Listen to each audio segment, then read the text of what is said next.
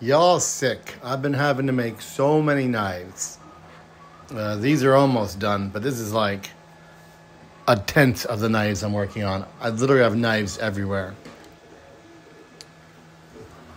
This is all one piece from tang to tip, which is so cool. Thanks to this gigantic beast right here and some pretty slick 3D printing technique. These guys, the same thing. Once they need to be sanded down and everything, they'll turn into my pros where I hand paint the handles and everything. It's all one piece, thanks to this beauty right here. Cool stuff. I've actually switched to a new gloss, and it's a little brighter and a little thicker and a little shinier, and it looks really cool. I'm digging it.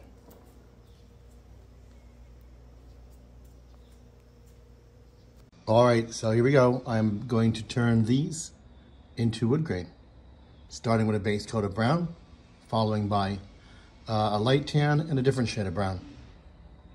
And here is the next step.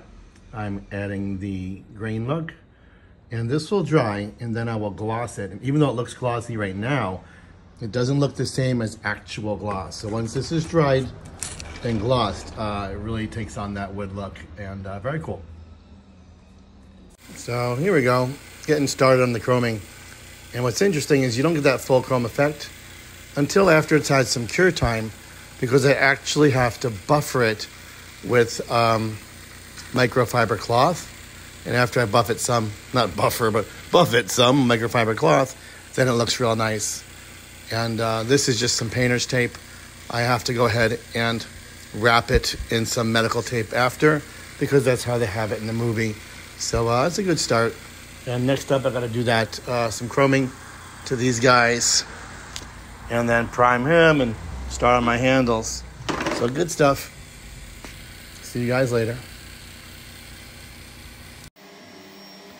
Take two, so much better. Perfect, perfect, perfect.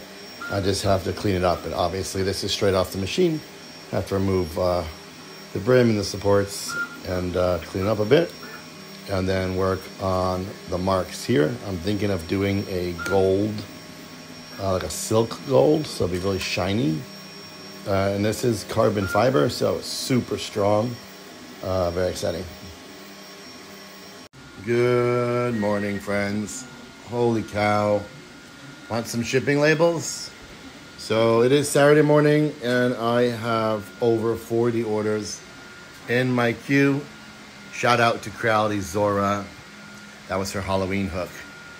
And I'm doing everything in my power to make this stuff, because everybody wants it for Halloween. Everybody. But a lot of my stuff requires hand painting and airbrushing. Y'all know that. And y'all in my inbox like, oh please, Halloween. Don't worry, not to worry. 7 days a week, Monday to Friday, Saturday to Sunday, AM to PM, airbrushing, painting, printing, strapping, meshing, gluing, you name it, I'll be doing it. So no worries, guys. I got you all covered. Be doing my absolute very best.